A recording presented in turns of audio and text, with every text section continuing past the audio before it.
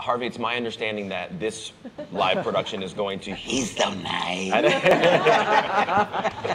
This is going to hew more closely to the Broadway incarnation. What, if anything, did you adjust as you were putting the teleplay together?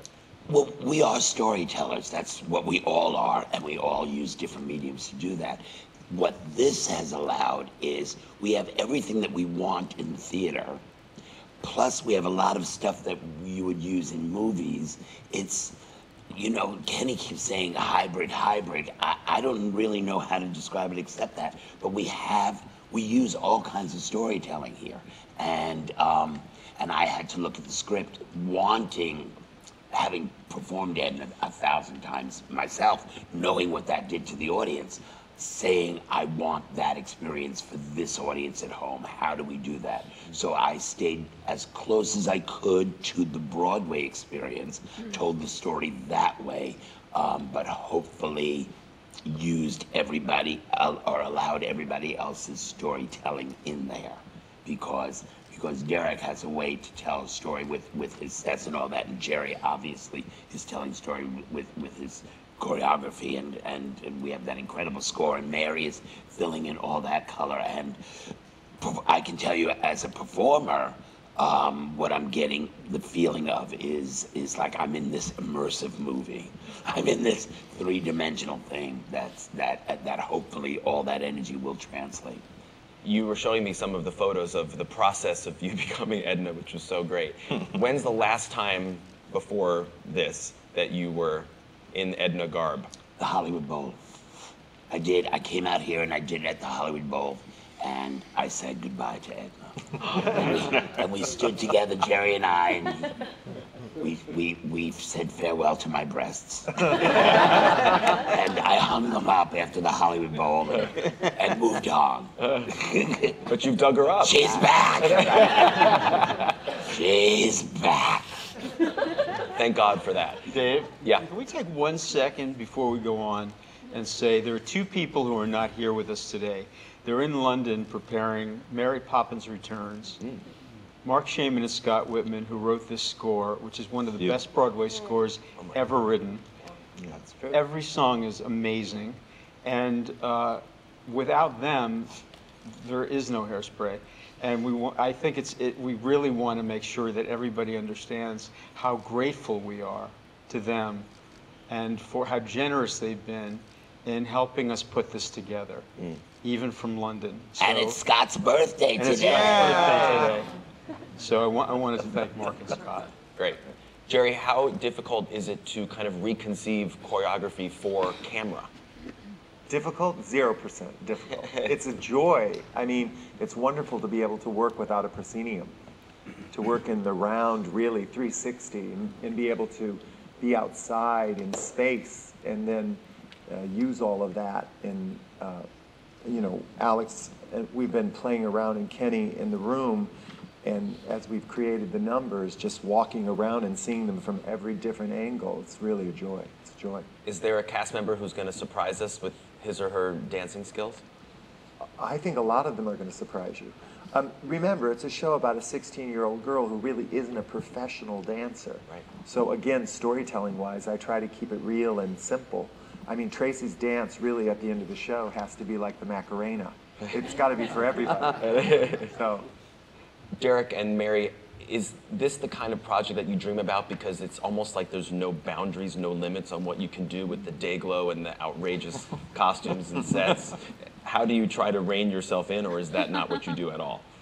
Well, I think the story is the thing that we're trying to tell. So there is that joy and exuberance and color.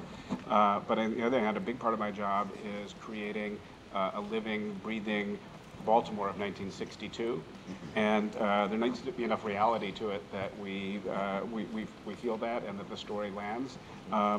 You know, the period of the show actually is relevant to the story, the issues, and creating a place, an environment that feels like it's a living, breathing environment, I think is one of the most exciting things about this. What about you, Mary? Well, it was very interesting because we have really two groups of people in the costumes, because it's a story about integration. So I wanted to get a different color palette for the white group and then for our African American group. And in the end of the last scene, they sort of blend together a little bit more. So it's, I don't know how people are going to really pick it up because it's sort of a little subtle, but they do sort of come together a little bit more in color-wise and in silhouette-wise.